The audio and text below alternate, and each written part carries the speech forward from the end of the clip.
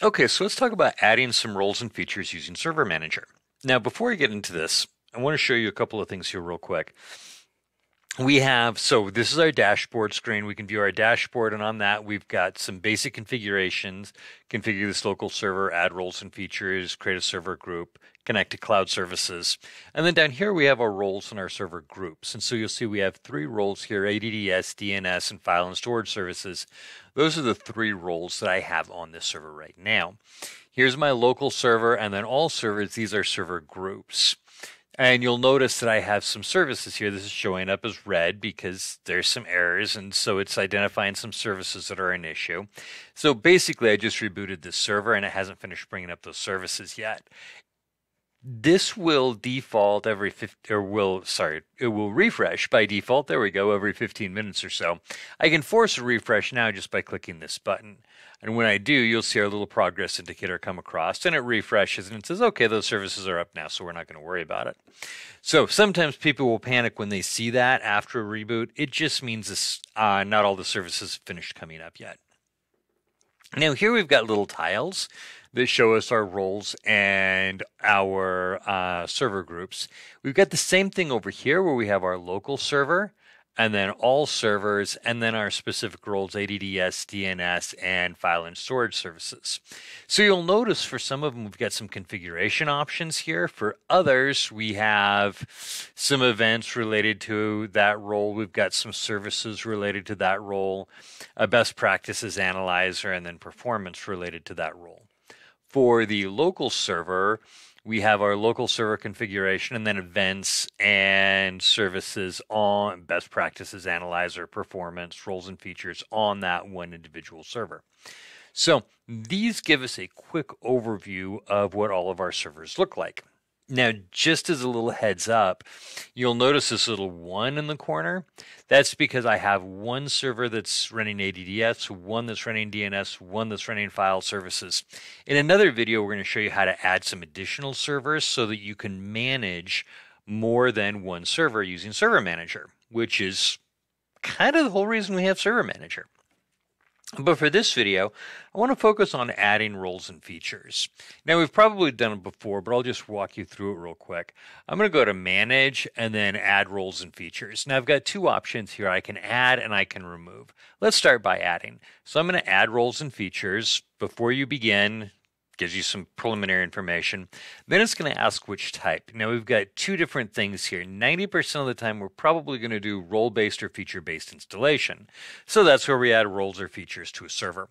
The second option, remote desktop services installation, we only use this if we're setting up a VDI environment, so a virtual desktop infrastructure. And that's where we're using probably thin clients or something like that to connect to our servers rather than running a local full operating system. We're using that thin client, it connects to a session on our server, and that's how it gets its operating system. So most of the time we're going to do role or feature-based installation. Now if I've added multiple servers in, I'm going to see this list here. I'll see a list of all the servers that are being managed by this instance of Server Manager. I can also select a virtual hard disk, and rather than deploying a role or feature to a server, I can deploy it to a VHD. Now, this would be the case if I was running like virtual servers and I wanted to deploy one to a server that was currently offline, right? I can shut the thing down, or I can, install it, shut it down, or copy a hard drive over it, a fresh installation of a hard drive after I've sysprepped it. Then I can install roles to it and then bring the system up. So I can do either way. So I'm going to go ahead and leave this with my selected server and click Next. And then here are all of my roles that I can install. Now, a role is going to be a function that the server provides for the network. So it could provide DHCP services, or it could provide Hyper-V, or it could provide remote access, or it could provide web server or WDS services or whatever. So I'm going to pick DHCP. And when I check that, it says, okay, we can add that. Do you want to include everything else that's going to be required for it? And it tells me remote server admin tools, role admin tools, and then the DHCP server tools. And then down here, I've got this checkbox, include management tools if applicable. If I uncheck that, then I I install the role, I just don't install the tools to manage it. So normally we leave that checked. And then we add the required features. Okay, the next page, so this first page was server roles. This one is going to be features. Features are things that aren't necessarily functions that we serve in the network, but they are tools that allow the server to work differently in the network. So for example, failover clustering. It's not a role that we provide for the network, but it's something that helps our server fulfill this role in the network. Containers would be even branch cache, kind of integrates with file services. So there's lots of different things here that are not necessarily roles that we provide for the network, but there's something that we run as a feature of the operating system. So I'm going to click next because I don't need to add any features. And then depending on what I check, this may give me some more information. So I'm happy with that and I click install. Okay, that installs my role or feature. So pretty straightforward here. I can let this set and just leave it here and watch my progress indicator. I can also close this out. And now I no longer see my progress indicator, but if I come up to my notifications area, I can see that here. And then this is going to tell me when it gets done. All right, so that's adding a role or feature in Server Manager. Pretty straightforward, right? We select, and then some of them we're going to have to do some additional configuration on. DHCP, for example, when it comes up, we're going to have to do some additional configuration if we want to use it. Some of them are going to require us to add additional features or maybe give us options for additional features. Let me show you one of those real quick. I'm going to go to Manage, Add Roles and Features. I'm not going to do this, but I just want to show it to you. And that is our file and storage services. We actually have a bunch of different options here, and only one of them is selected.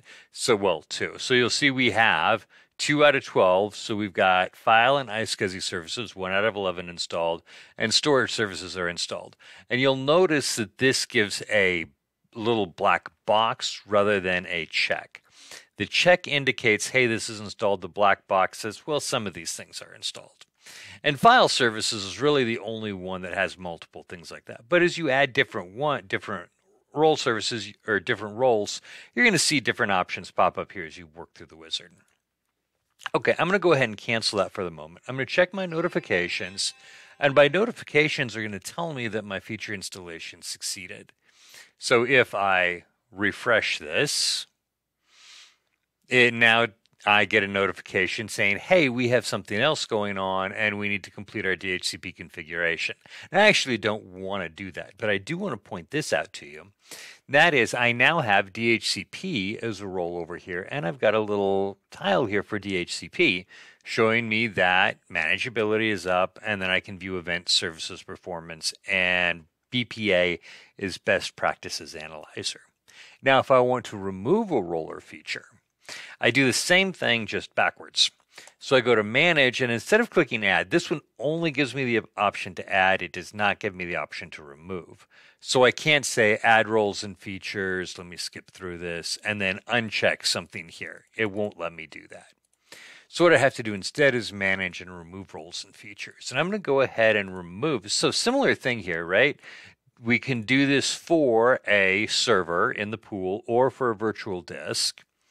And then now notice everything that I would add is grayed out, but now I can uncheck DHCP. It says, all right, do we want to remove that? Yeah, I want to go ahead and remove that. And all features, next, next. And then same with the add. DHCP didn't require this, but I have an option here to restart the destination server automatically if required. If I leave that unchecked and a restart is required, Server Manager in the notifications area will tell me, hey, you need to restart this server when you get a chance. And sometimes we'll do that if we are removing something or installing something, but it's the middle of the workday and we don't want the system to go down while everybody's working on it. So we'll uncheck that and we'll say, yeah, I will get to it when I get a chance to get to it. We'll restart the server at a more opportune time. If it's a server that's not in production or if it's after hours, then frequently we'll go ahead and check that and say, yep, go ahead and reboot it. As soon as you get done, I'll be happy with it. Okay, my feature is removed. So my DHCP is gone. My DHCP is gone from here. Now I've got this manageability concern everywhere. That's going to go away at some point. I click my little drop-down feature removal. A restart is pending on the server. You must restart the destination server to finish removing features. I'm actually going to hold off on that. I'm going to do that here in a minute, but I want to take a real quick second and show you how you can manage some of this in PowerShell as well.